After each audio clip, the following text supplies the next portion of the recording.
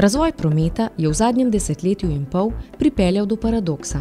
Širitev in posodobitev prometne infrastrukture ter razvoj prometnih sredstev naj bi izboljšali mobilnost večine prebivalcev, dejansko pa vse več ljudi vse več časa preživi v zastojih, na poti od doma v šolo ali službo in nazaj, ali na poteh do nakupovalnih centrov, športnih prireditev, turističnih znamenitosti in tako dalje. Stalna rast prometnih tokov nezadržno vodi do sočasnega negativnega vpliva na mobilnost ljudi ter zaradi strupenih izpustov, plinov, prašnih delcev in hrupa tudi na njihovo zdravje oziroma kakovost življenja.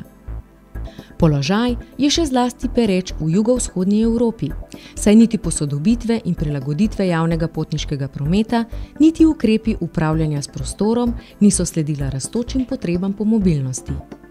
Zaradi finančno-gospodarske krize tudi ne kaže, da se bo posodobitev cestne in širitev avtocestne infrastrukture nadaljevala s hitrostjo, ki bi vsaj srednjeročno omogočila bistveno izboljšanje stanja. Obstoječe družbene in gospodarske strukture se vse bolj očitno soočajo s svojimi skrajnimi mejami, kar negativno vpliva tako na gospodarski razvoj, kot tudi na družbene vezi in naravno okolje. Na težave, povezane z zastalo mobilnostjo na eni in povečanimi negativnimi vplivi prometa na zdravje in okolje na drugi strani, se je do sedaj poskušalo odgovoriti z različnimi posameznimi ukrepi. Mobilnostni menedžment pa ponuja nov in drugačen pristop namesto ločenega razvoja prometne infrastrukture, sredstev, informacijskih sistemov in marketinga omogoča, da na vse posamezne segmente prometnega sistema pogledamo z drugačne perspektive uporabnikov prometnih sredstev. Na ta način lahko mobilnost izboljšamo hitreje kot z ločenim razvojem posameznih vrst prometa ter tudi mnogo ceneje.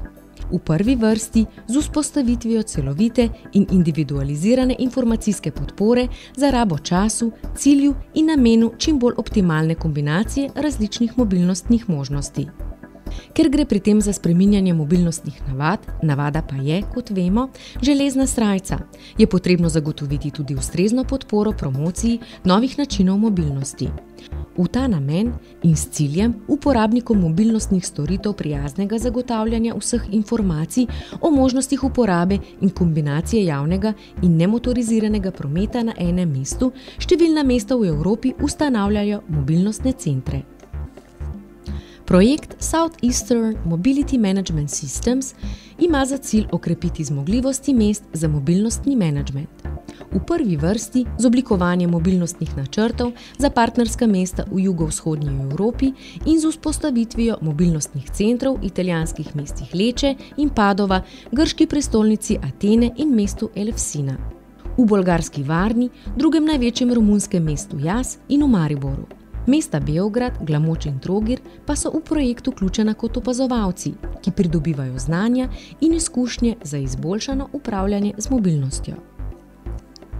V okviru projekta je v Ljubljani 15. in 16. septembra 2011 potekala mednarodna konferenca Na poti k boljši mobilnosti in zelenim delovnim mestom v mestih. Mobilnostni menedžment in mobilnostni centri, evropske izkušnje in slovenski izzivi. Konferenco je v sodelovanju z Razvojno agencijo Sinergija, Evropsko platformo za mobilnostni menedžment, Mestno občino Ljubljana in projektom Civitas Elan organizirala slovenska pisarna Regionalnega centra za okolje za srednjo in vzhodno Evropo. Prvi dan so se udeleženci seznanili z vlogo Evropske platforme za mobilnostni menedžment pri izboljšanju trajnosti mobilnosti v evropskih mestih in urbanih regijah. izkušnjah avstrijskega programa Klima Aktiv Mobil, pri mobiliziranju deležnikov, prispevkom programa Southeastern Europe k trajnostni mobilnosti v mestih in urbanih regijah jugovzhodne Evrope, pobudo za vzpostavitve mreže Civinet v Sloveniji in dejavnostmi za ustanovitev mobilnostnih centrov v okviru projekta CMMS.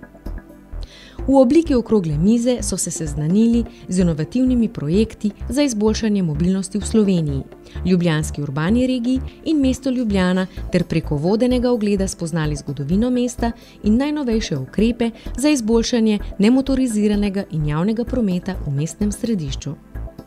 Drugi dan pa so se seznanili z vlogo mobilnostnih centrov pri načrtovanju in menedžmentu mobilnosti v urbanih centrih in regijah ter v obliki okrogle mize tudi z izzivi mobilnostnega menedžmenta v ljubljanski urbani regiji.